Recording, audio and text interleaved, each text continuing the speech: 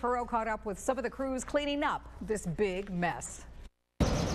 This is what's been floating in Jackson's Grand River since Sunday. They came out and put some sorbent booms around the outfall pipe here, and it seemed to contain the oil. Which DEQ samples would show was hydraulic fluid and used motor oil. Wastewater Superintendent Donald Tucker thought most had collected here near Lions Park and through this stormwater drain. There are industries around here, and our industrial pretreatment program is investigating. But where exactly is still unknown, and rains Wednesday would show some 800 gallons had spilled into the Grand River. Boom, boats, containment boom, sorbents, things to collect the oil. So now on day 4, the city, DEQ, and EPA are still working to make sure it's only 800 gallons. Why wait to release, hey, avoid the park, avoid a big section along the Grand River because of the spill?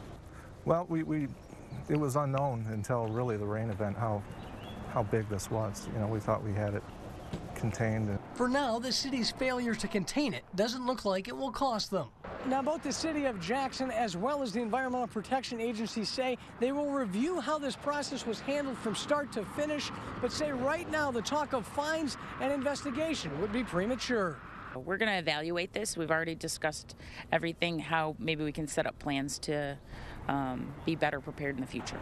For now, it's tackling the task at hand and cleaning up the mess. In Jackson, Nick Perot, 6 News.